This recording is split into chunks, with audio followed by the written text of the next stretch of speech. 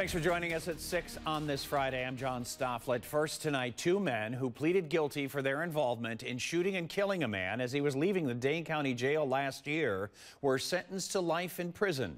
NBC 15's Cameron Kelly joins us from where that shooting took place over a year ago.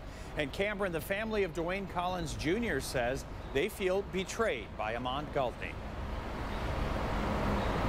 In court today, Amond Galtney was known to have known the family for years. He knew Dwayne Collins Jr. from the age of 5. He was practically family, and he hired Cummins to come and kill Collins Jr. right where I'm standing here in broad daylight.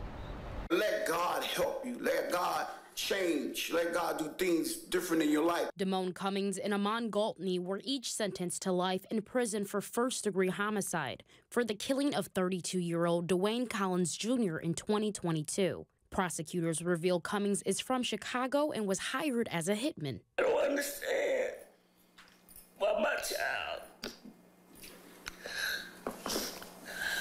My heart does go out to you because you're so young.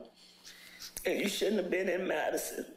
The judge says Galtney and Cummins admit their actions were a part of revenge. I'm still not clear about the motive here. It seems like it's gang-related. Prosecutor William Brown alleges this shooting was gang-related.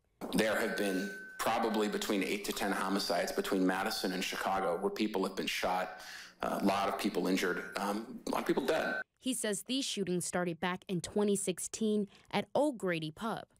I think the vast majority of people who live in Madison do not operate with the understanding that there are somewhat lethal street gangs operating amongst us.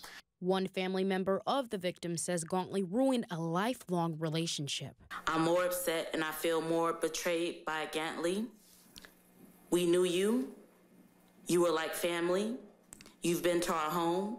You've eaten at our table. You've slept at our house, been to family functions.